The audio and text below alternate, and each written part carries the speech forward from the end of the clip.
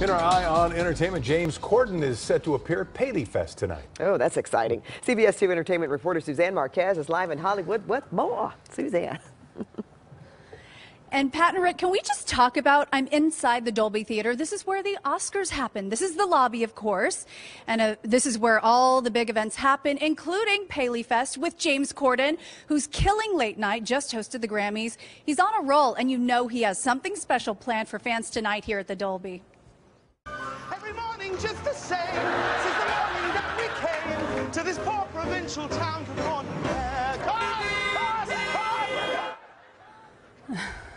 Don't you just love his Crosswalk Theater Company productions? Corden will be joined by executive producers of The Late Late Show, and Emmy Award-winning actor Bradley Whitford will be moderating. We hear there might be a little karaoke happening with the audience. His carpool karaoke segments are a viral smash. In fact, his segment with Adele was last year's most watched video on YouTube. Lindsay Lohan is planning her return to Hollywood. The actress has been scrutinized for her social media posts and hopes to poke fun and have some fun with a new prank show called The Anti-Social Network.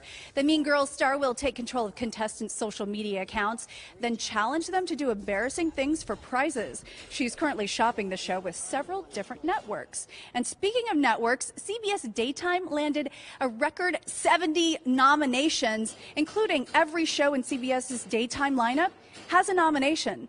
The nominations were announced on The Talk this afternoon, with them being revealed live during the, and they got 8 nods, the show did, the most in the show's history. And another reason to celebrate, Sharon Osbourne returned after back surgery put her out of commission. She says being back is the best medicine. The Young and the Restless is the most nominated daytime show with 25 nominations. And of course, we'll find out the winner Sunday, April 30th. Now, Pat, I know you're a huge daytime fan, and obviously you're a guest co-host on The Talk frequently. And I learned you have 22 Emmys under your belt. So, to me, you were their secret weapon. Oh, that was so sweet of you to say, Suzanne. And you know what? I probably wouldn't get a dime for them on eBay. I'll pay. Oh, you're kind. But very nice to have nonetheless. A big thank you for everybody.